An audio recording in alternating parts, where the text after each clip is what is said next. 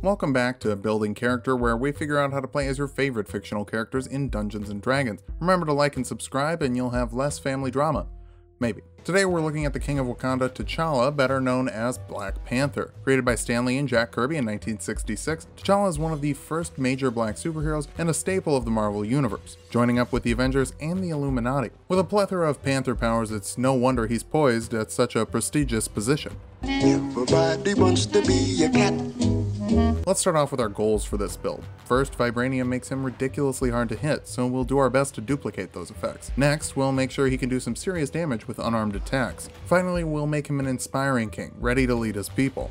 For stats, we're using the standard point array from the player's handbook. Roll if you want, shouldn't be a problem for this build. Dexterity is number 1. It affects our damage, accuracy, and armor, so make sure it's high. Wisdom after that, the power of the Black Panther grants him superhuman senses, along with superhuman everything else. Charisma will follow. T'Challa is a king, and a pretty popular one. Intelligence next. I'd actually like these next 3 skills to be higher, we just don't really need them for the build. Constitution after that, I just hate dumping it and we'll dump Strength instead. I know he's super strong, but we can mitigate this later. I'm tempted to say that Black Panther should be a tabaxi, but since he isn't a literal cat, we'll stick with a variant human. Take the athlete feat. This gives you +1 dexterity. You can stand up from prone with only 5 feet of movement, and climbing doesn't cost you any extra movement, and you can jump with only 5 feet of run up instead of the usual 10. Bump up your dexterity even more and your wisdom with your 2 free skill points. Take perception for your skill of choice in any language you want. T'Challa is a noble, so history and persuasion skills are free, and you can get an audience with other nobles thanks to the position of privilege. For our first level, we'll go with Monk. That'll give us 2 skills of our choice from their list. Athletics and acrobatics are useful. You also get unarmored defenses. This is what we're calling the uber thin super vibranium armor. Makes your AC 10 plus your dexterity and wisdom modifier, so at level 1 that's 15, and that's really good for level 1. You also get martial arts, which gives you proficiency with monk weapons. And remember the Bog Naga from the Wolverine video? Shameless plug. They're sharp claw-like weapons. These will deal 1d4 for now using your dex modifier, and you can make unarmed attacks as a bonus action after using them. For second level, we'll dip into Rogue. This gives us an extra skill from their list, take Stealth. You also get expertise on 2 skills. Acrobatics will help you do sweet flips, and athletics will pretty much cover you for strength. Since it's the only ability tied to strength, you can probably convince your DM any strength check is an athletics check. You're just not great at saves.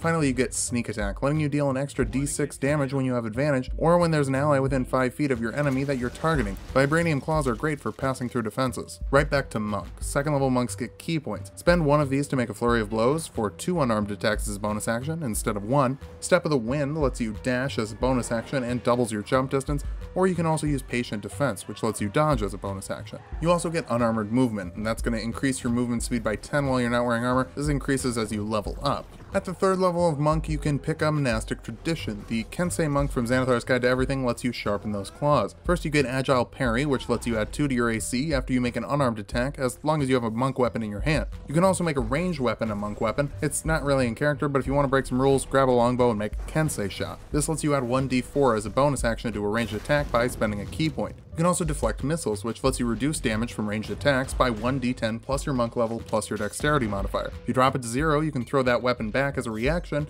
You're proficient with that attack and it counts as a monk weapon for damage, right now a d4. Most importantly though, you get the Way of the Brush, giving you proficiency with calligraphy so you can sign laws with style. 4th level monks get Slow Fall, letting you reduce fall damage by 5 times your monk level as a reaction. You also get an ability score improvement or a feat, and we'll take the Inspiring Leader feat, which lets you bolster 6 creatures with a rousing 10-minute speech. They get temporary HP equal to your charisma modifier plus your character level. If you can't come up with 10 minutes of words, just say Wakanda forever very slowly. 5th level monks get an extra attack, meaning you can attack twice instead of once as an action, and still use your bonus action for an unarmed attack, or 2 with Flurry of Blows. If you want something else to spend a key point on, a Stunning Strike forces a Constitution save of 8 plus your Wisdom modifier plus your proficiency bonus. Failing that, the target you hit is paralyzed until the end of your next turn. Fun fact, you have advantage to hit paralyzed targets, and every hit you land is a crit if you're within 5 feet. So if you use Stunning Strike, you can follow it up with 3 crits, one of which gets your sneak attack damage, and still get 4 crits against the target next round as well. Oh, and your martial arts die are now d6s instead of d4s. Stunning Strike can let you do some serious damage. 6th level monks get Key Empowered Strikes, meaning that your fists are magical in terms of overcoming resistances, as are your monk weapons thanks to the magical Kensei weapons ability, but just call Vibranium. Kensei monks also get Deft Strikes at this level, which lets you spend a key point to add your martial arts die to damage of an attack once per round. 7th level monks get Evasion, meaning that you take half damage on failed dex saves and no damage on successes, so so don't worry about a fireball melting your state-of-the-art armor. You also get Stillness of Mind, letting you remove an effect of Charm or Frighten as an action, helping you govern properly. 8th level monks get an ability score improvement, and will round up Dex and Wisdom for higher AC. Back to Rogue, at the 2nd level of Rogue you get Cunning Action. This lets you dash, disengage, or hide as a bonus action, which makes you harder to pin down. 3rd level rogues can take an archetype. The Scout gives you the Skirmisher ability, meaning you can move up to half your movement as a reaction when a creature ends their turn within 5 feet of you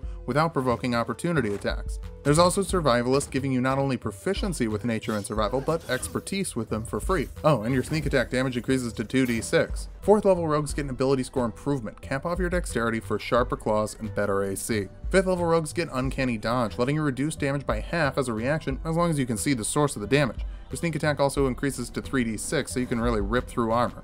6th level rogues get expertise in 2 more skills. Persuasion and Perception would be my picks, but if you're feeling stealth, go for it. 7th level rogues get nothing but improved sneak attack damage of 46, as evasion doesn't stack with the other evasion from monk. Sorry, there's some double up, but hey, you're doing more damage. We took that level to get to the ability score improvement from Rogue level 8. Pump up your Wisdom, we want our AC to be as high as possible, but this also helps with your Monk save DC and Perception skills. We'll hop back to Monk now. 9th level monks can run up walls and across liquids with improved unarmored movement. That's while moving, of course, so make sure you get to the other side of the river before attempting this. Cats hate water. 10th level monks get Purity of Body, granting you immunity to poison and disease so nobody can strip away the power of the Black Panther. 11th level Kensei monks can Sharpen the Blade, letting you spend up to 3 key points to increase your attack and damage rolls with a monk weapon as a bonus action. You get a bonus equal to the amount of points you spend, and it lasts for up to a minute. Considering you're making 2 attacks per round, that adds up to a total of 30 damage for 3 key points. It's a good investment. Speaking of, these monk weapons are now D8s. Our capstone is an ability score improvement from 12th level of monk. Cap off your wisdom and set your AC to 20. That transitions us nicely into the positives of this build. The first is that you're hard to hit. 20 AC, evasion, uncanny dodge, and patient defense all combine to make you a pain to get damage on. While you're not taking that damage, you can also deal a considerable amount. With sharpened blades, extra attack, and stunning strike that guarantees your sneak attack damage, you can rip things up like tissue paper. And it doesn't matter if they resist physical damage because all your weapons are magical. Finally, in the event that someone actually can beat you, you've got plenty of disengagement options to get the heck out of there. As far as weaknesses go, your key points are a limited resource. If you spend 3 at the start of each fight, 1 to stunning strike and another 1 on a flurry of blows, you can see how these go away pretty quickly. The next issue is your health, about 100 or slightly lower depending on how you roll. At level 20, I call that power word kill range, and there will be plenty of casters that can kill you within the first few rounds. Finally, a plethora of bonus actions is always good for variety, but you can only use 1 per turn, so you gotta pick and choose.